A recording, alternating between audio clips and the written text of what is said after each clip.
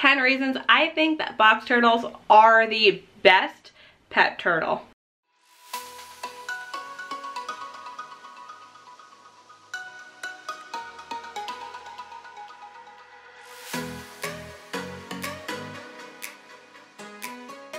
Hi guys, welcome back to my channel. If you're new, welcome. My name is Zoe, but most people know me as 𝘎𝙪𝙨𝙨. And as someone that has worked with many species of turtles professionally over the years, I have a lot to say about turtles. Which you guys probably know from my last several videos where I talked about why you don't want turtles, and also the few turtles that I actually would want to keep. So I would have people come into the nature center where I worked all the time talking about turtles, parents and grandparents saying, you know, our kid, our grandkid wants a turtle. What do you think? And I would always give the same recommendation. If you're gonna get a turtle, don't get an aquatic one. And what I mean by that is get yourself a box turtle. So let's cover the 10 reasons box turtles are literally the best pet turtle to keep. So to start, if you don't know a whole lot about box turtles, they are a terrestrial turtle, which means that you don't have to keep them in a tank full of water. Why did I just say water so weird? You don't need to keep them in a tank full of water, which already makes them so much better than all of the other turtles. You don't have to worry about water quality and the weight of a tank full of water, which is just amazing. Which leads me into my next point, which is you don't have to do water changes. No water changes? Sign me up. This can get super complicated if you have a tank in one room and don't easily have access to water.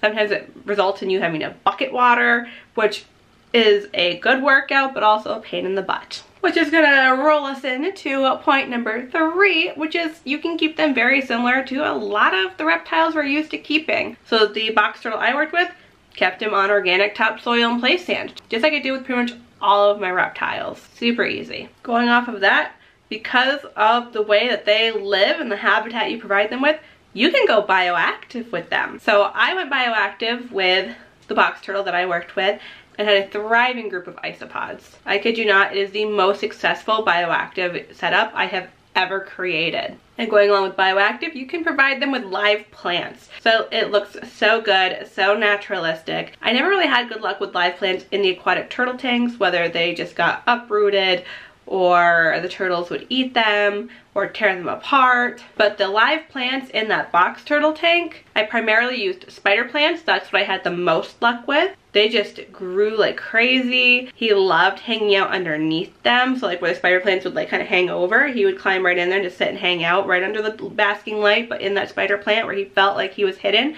And it was just so cool to see. Definitely one of my favorite setups. And kind of on the bioactive topic, talking about keeping them very natural, they are much easier to keep outside than an aquatic turtle. An aquatic turtle, you need to make some sort of fancy pond, have good filtration. We have an outdoor pond at the nature center, but don't have access to power where it is, so we have to use a special filter that's hooked up to a solar panel, which just ultimately really didn't work all that great. It was better than nothing, but it did not compare to those outdoor setups that have like canister filters and whatnot. But it takes so much work to be able to create an outdoor pond for aquatic turtles.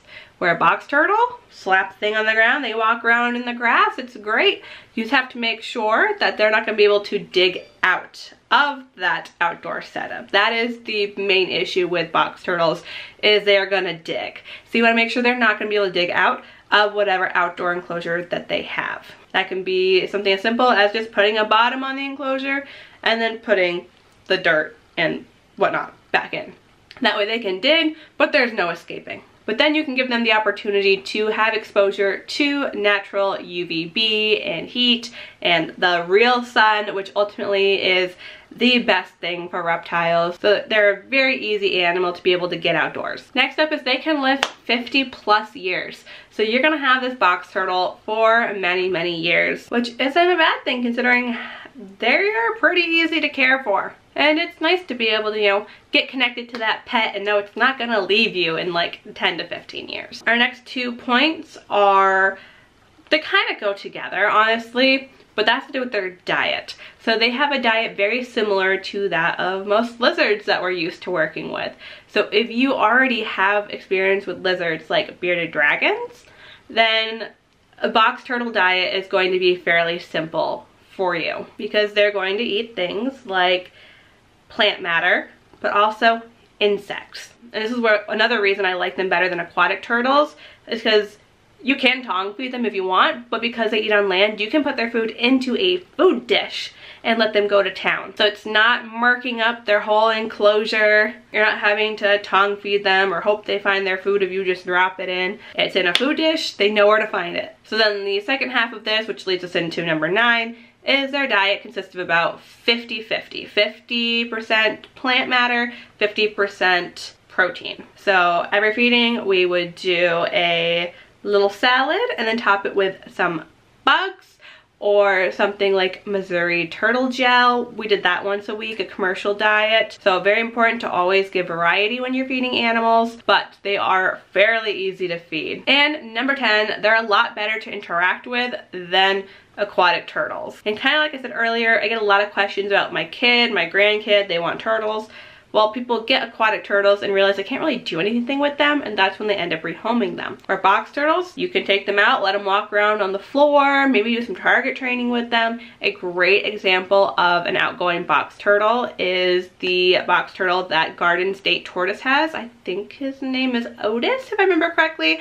But I love every time they post videos of him. He has such a big personality. He is a great example of just how outgoing box turtles can be. And I just think they are a fantastic turtle. So if you are thinking about getting a turtle and you've never worked with turtles before, I think a box turtle is probably going to be a great fit for you over something more aquatic. Now, if you're someone that's very into aquariums, likes fish, maybe an aquatic turtle is a good fit for you. But I find a lot of people have issues with the aquatic part of keeping turtles, which is why I always push people in the direction of a box turtle if I think they're looking for a fun family pet. So what do you guys think? Would you recommend a box turtle as a great type of turtle to keep? Or do you have another turtle in mind that you think would be even better than a box turtle? Let us know in the comments. And if you have anything to add to this video, also add it to the comments. We're all about learning and growing here. And as always, thank you guys for watching, and we'll see you for the next video. Bye!